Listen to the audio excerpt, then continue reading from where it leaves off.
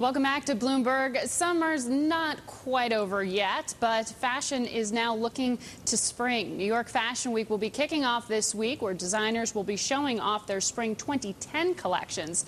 The fashion and the retail industries are now banding together at what is a critical time for both industries, and Vogue's editor-in-chief, Anna Wintour herself, getting directly involved, headed to a Macy's in Queens, New York, to help jumpstart sales with Macy's CEO Terry Lundgren. Terry now joins us from Macy's flagship store in Macy's Herald Square location in a first on Bloomberg. Terry, how did you get Anna Wintour to go to Queens is the big question everyone wants to know the answer to.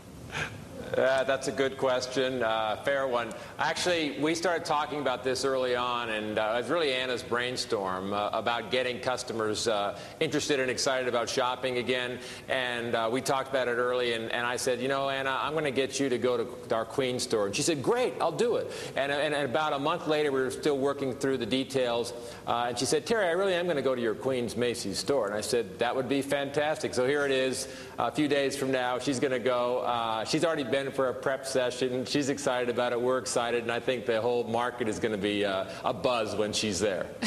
Well, this is really, you don't necessarily see the fashion world and the Main Street retail world coming together like this, but it's obviously in response to what sluggish spending we are still continuing to see this back to school season.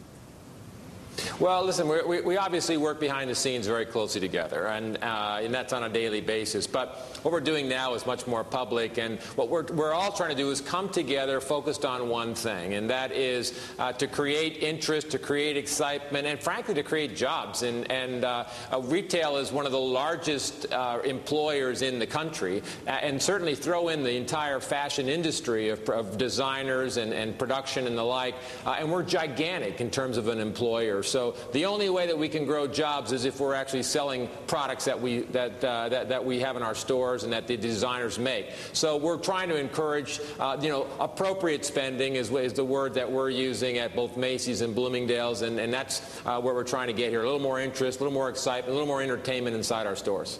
And retail is often the industry that people look to for supplemental income. And we're talking about job growth starting now to be seen in the retail space. You were forced to cut about 7,000 jobs just a few months ago. Are you starting now to hire?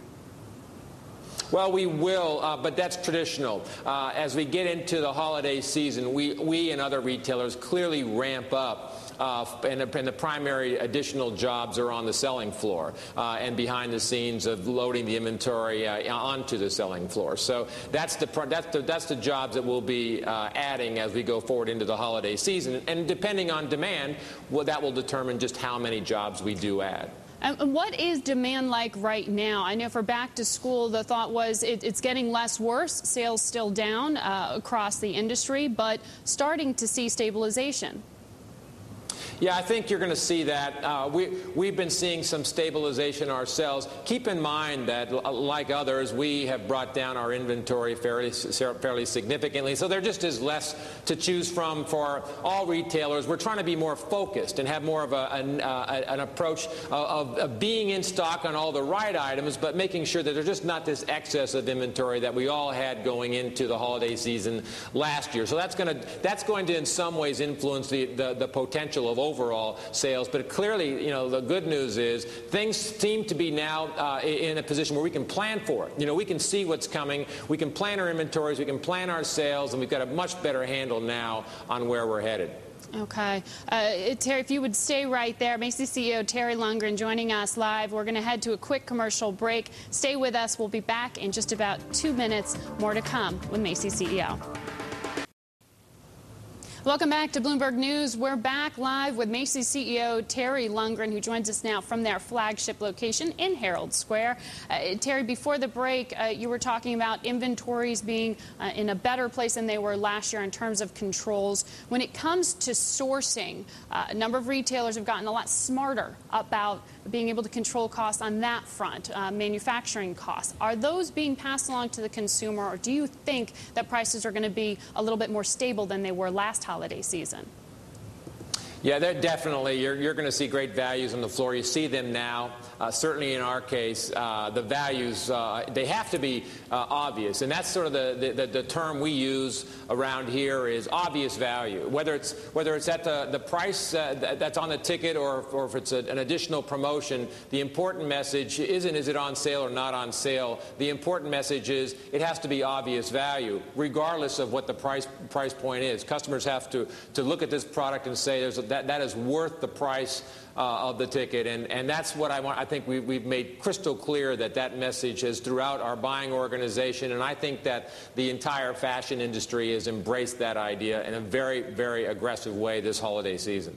In the last quarter, the weakest parts of the business were furniture, mattresses, and handbags at Macy's. Is that buying pattern continuing, or what are you seeing people purchase right now? Well, I think that what you're seeing people purchase, first of all, is some of the younger products are starting to work. The shoe business is working.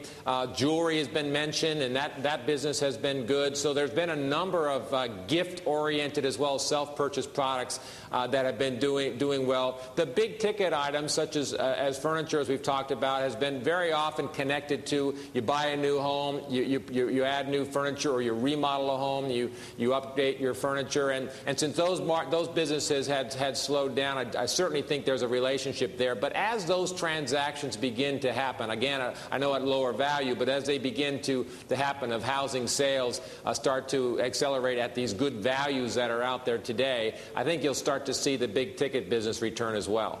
All right. Thank you so much. Terry Lundgren, Macy CEO, joining us live from their Herald Square location. Fashion's Night Out kicks off on the 10th at a Macy's in Queens.